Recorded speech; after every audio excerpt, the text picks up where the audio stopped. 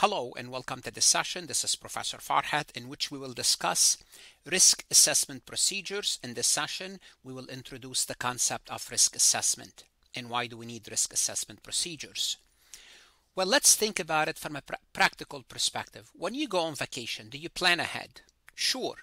You want to know which airline you are taking if you're traveling, the hotel, you want to know the sites you're going to be seeing, maybe the restaurants you want to visit, sightseeing, so on and so forth.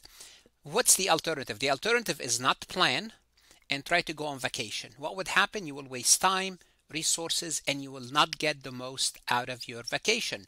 The same concept applied to an audit. You don't want to walk in blindly to an audit. You need to be prepared and plan ahead.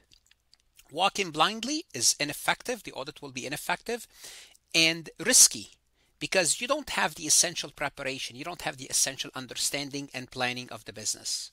So without proper risk assessment, which we will discuss today, the auditors may overlook critical issues because you did not prepare for it, you did not anticipate it, you did not plan for it.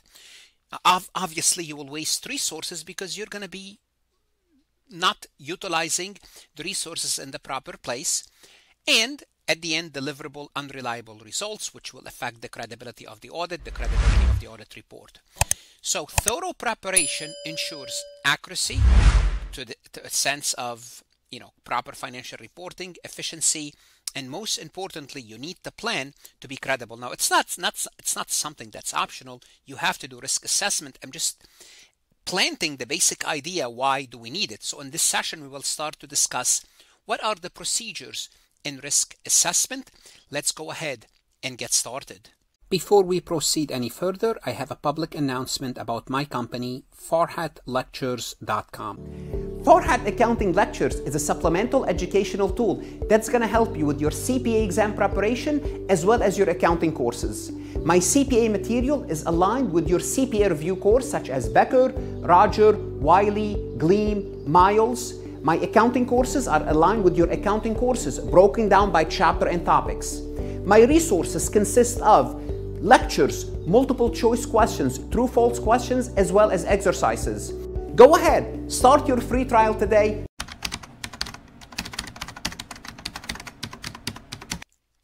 So the risk assessment procedures, we conduct risk assessment for two primary audit objectives. One is to identify and evaluate the risk of material misstatement in an entity's financial statement. What does that mean? It means we are going to analyze factors that could lead to significant errors or fraudulent reporting. We need to identify those risks before we start, because if we identify them, we would allocate the proper resources, we will study the controls, and we will conduct the proper testing. That's why we need to know which one are they are subject to risk of material misstatement. That's one. Two, we want to make informed audit decision, because once we start the audit, we want to have a plan. We want to make informed plan guiding us in subsequent audit procedure and determining the audit strategy. We don't just create the strategy as we go along. We have to prepare it up front, and part of that is conducting the risk assessment to determine which audit procedures I need to follow.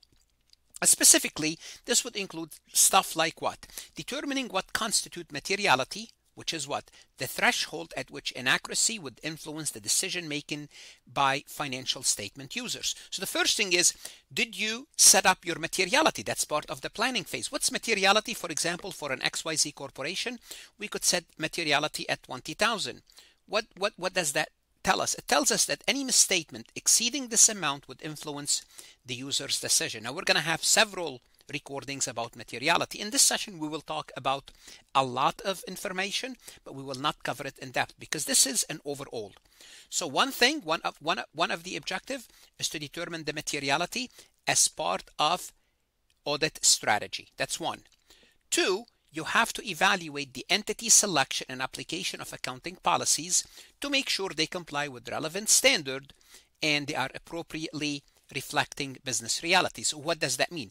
So if the auditor, if the ABC company is using certain revenue recognition, you want to make sure that this revenue recognition align with the audit accounting standard to make sure they are not recording fictitious sales or sales prematurely. So making sure we understand the accounting policies for this company before we start, so we understand which revenue recognition we will be using.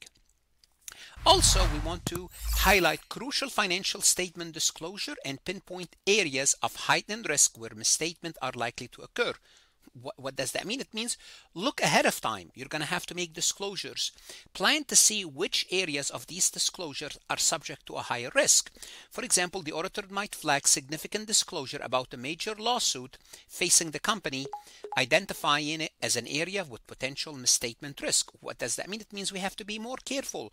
We have to allocate more resources, or the proper resources, or a more senior staff to that event, which is a lawsuit in this situation.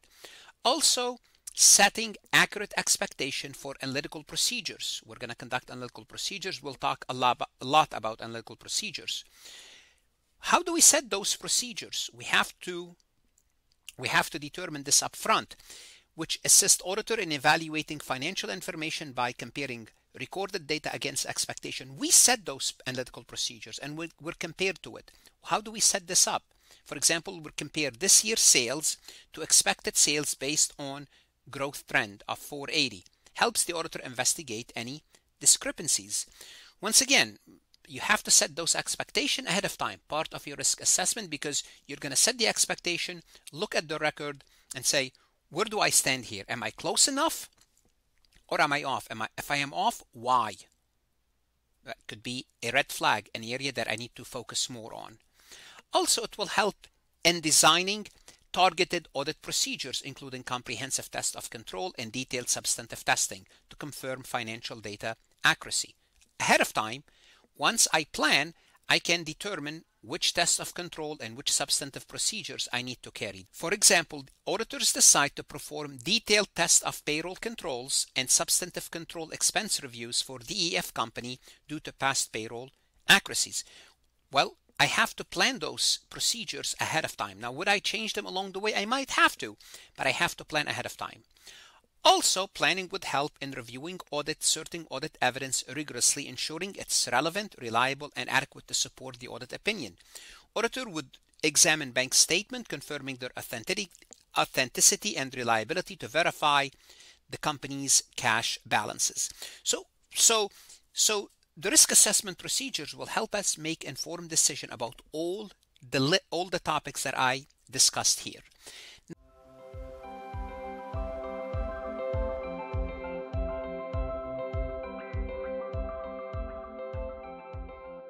For now, let's take a look at this multiple choice question from farhatlectures.com.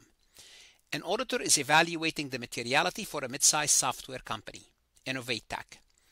Determines that any misstatement exceeding $35,000 would likely influence the decision of the financial statement user.